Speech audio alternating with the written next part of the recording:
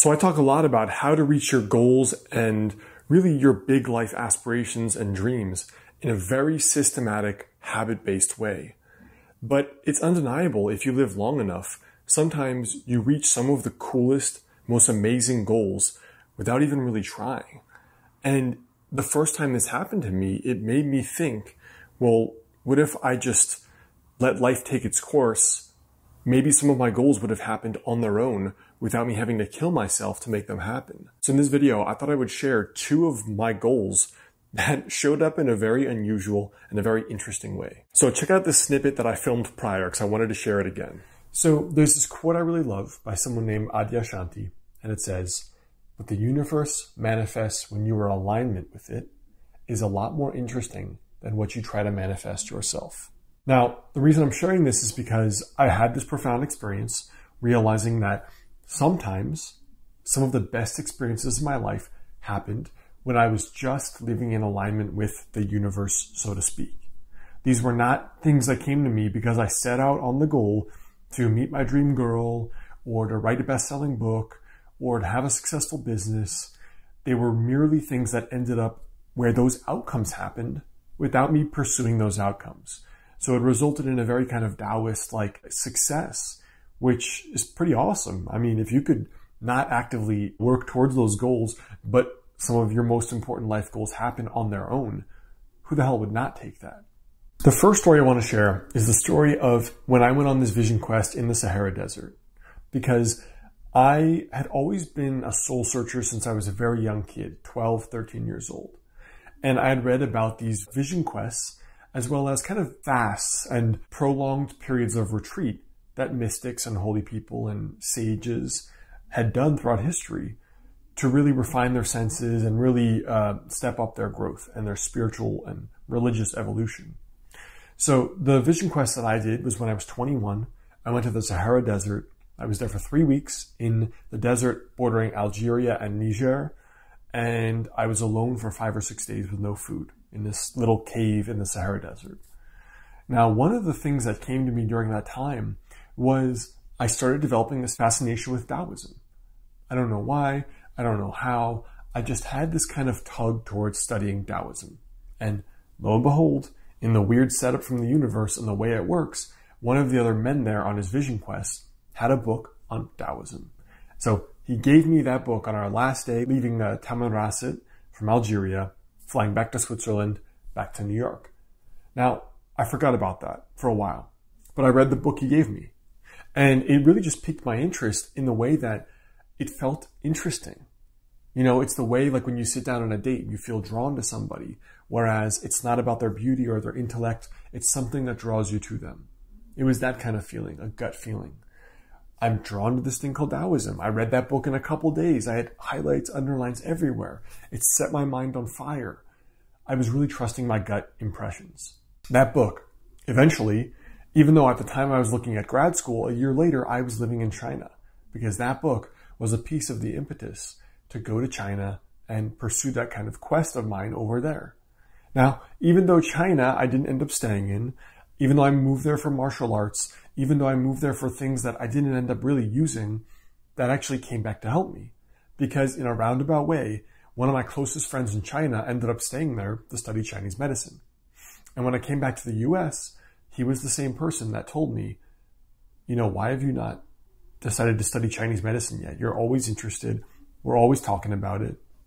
Why are you not into it though? That was a pivotal piece in my life journey that eventually ended up getting me to study my doctorate in Chinese medicine at 29, which is my absolute passion in life. So rewind for a sec. That quote, "What the universe manifests when you are in alignment with it is a lot more interesting than what you try to manifest yourself or through your own desires," right? It's very different from putting up this vision board like you see everyone doing and then being like, this universe is what I want. That's the kind of girl. That's the kind of guy. That's how much money. This is how much free time. This is what I want my baller apartment to look like. That's totally almost antithetical to what I'm saying, which is that in the absence of those goals, you will still achieve many of them, if not all, by doing this practice. So that little thing of trusting those hunches eventually brought me to the Sahara Vision Quest, to Taoism, to China, Chinese medicine school, and now where I am this day. Now, in the same way, trusting that non-linear aspect to life. Another story that might help you. I had been out of a relationship for a while, and I was right about at the time where I was feeling ready for a relationship again. And I wasn't sure how to go about it because I was very tired. I was working like 70, 80 hours a week. And I just, same thing. What does it mean to be in alignment with the universe? You're doing things that excite you now. You're pursuing passions, doing things that your gut tells you to do. I don't know why I go on that trip. I don't know why I go to that coffee shop today. I don't know why I take that night class. So playing life like that, kind of intuitively, instinctively, no real plan, just very day by day, just trusting hunches and not being attached to the outcome. At the time, someone was telling me I should maybe consider using Instagram in my business because it was something I hadn't really used much. I didn't really like doing it. So I put out an ad on Craigslist for a photographer. And I was looking for someone to take pictures that we could then use. And I wasn't sure the best way to go about finding one. So I posted an ad on Craigslist. And after about 2 weeks on Craigslist, I'd already hired 2 people, these 2 women. We even did a photo shoot. I had a photo shoot scheduled for the next day that I canceled. And I was like, this is good and all, but let me just see what else is out there. So I left the ad open. The next day, a girl emails me. And I just got a good feeling from the email. Sounds super new agey, very crunchy, but that's honestly how I felt. And then she said, hey, I think we go to the same school. There's nothing about me in that school on the internet that I could have noticed, but she got the feeling. So even though I'd already hired one photographer, she and I met up and it was like instant sparks, instant chemistry with this girl. Problem was she had a boyfriend. So I was like, I guess my little, manifesting ritual didn't work out so well. Flash forward 2 months and she and I did a round of photos and I go to LA for spring break because I wanted to get out of gloomy Portland. And then she said, where are you going for spring break? And I said, LA. She said, weird. I'm going to be there tomorrow too. Turns out she'd just broken up with her boyfriend right after I met her. It was already on its way out. We were in LA at the same time and we ended up hanging out most of that break and then ended up dating long term after that. So think about how absurd that is. Think about how in the hell somebody could have ever planned anything like that. I posted an ad on Craigslist for a photographer. I already hired a photographer. This girl reached out, didn't even give me much info, but I had a good feeling from an email. Like, is this sounding impossible to you? Because it sounds impossible to me. And yet that was a very special girl in my life that I dated long term that I could not have explained, and I was always complaining about not being able to find the kind of women that I was really into or really felt strong feelings for. And she just walked in from a Craigslist ad. So there are so many cool experiences in life that can happen, not from actively pursuing them, but from following that flow. And I'll give you a few benchmarks you can use to track your life going forward. Because again, trust me, I'm all Mr. Linear logical. If every goal of mine could have been reached by just sheer effort, I would have done it. But I haven't found that to be true. And the very fact that I met an amazing girl through not these ridiculous means, this ridiculous story of posting a Craigslist ad, how could I have planned that? Like, how could I have planned that? If anything, the most palpable thing was the physical chemistry, but we didn't meet in person until we met in person. There's no way you could have planned that, and yet it happened.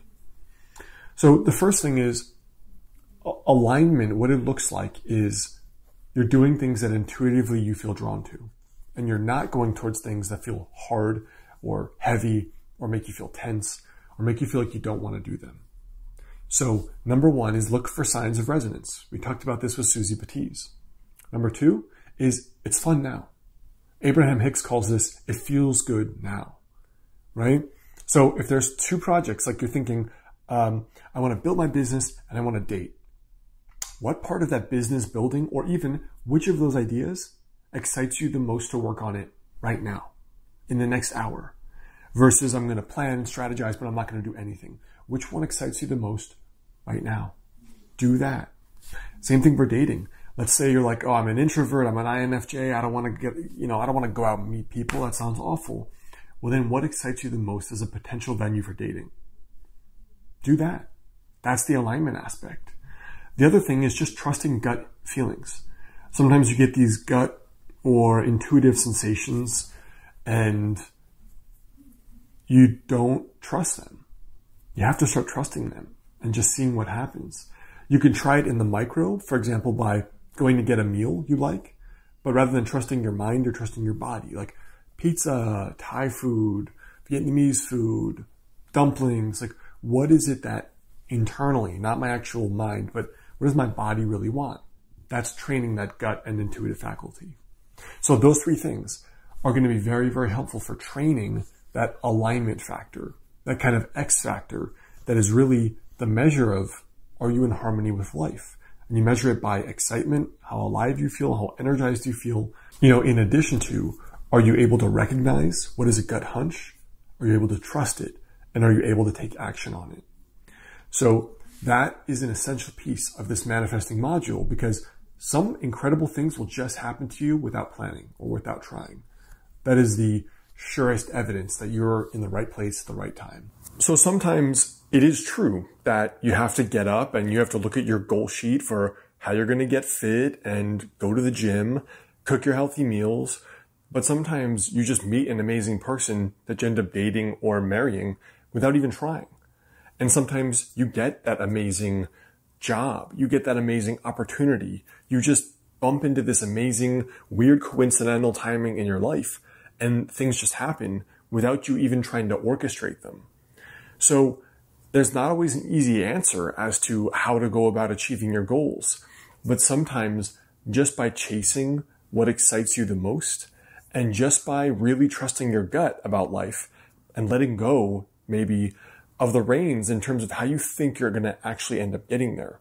Because maybe you get there or to something 10 times bigger, but you can't plan how or when or where it's going to come from. And you have to relish in the fact that you don't know where it's going to come from or when, and let that be a good thing. All right, you guys, that's what I have for you today. If you'd like to stay in touch, I have a free journaling worksheet below this video, which is for an exercise on how to actually get your life together and design your dream life going forward. So you can check it out below this video. Besides that, I have 2 related videos here.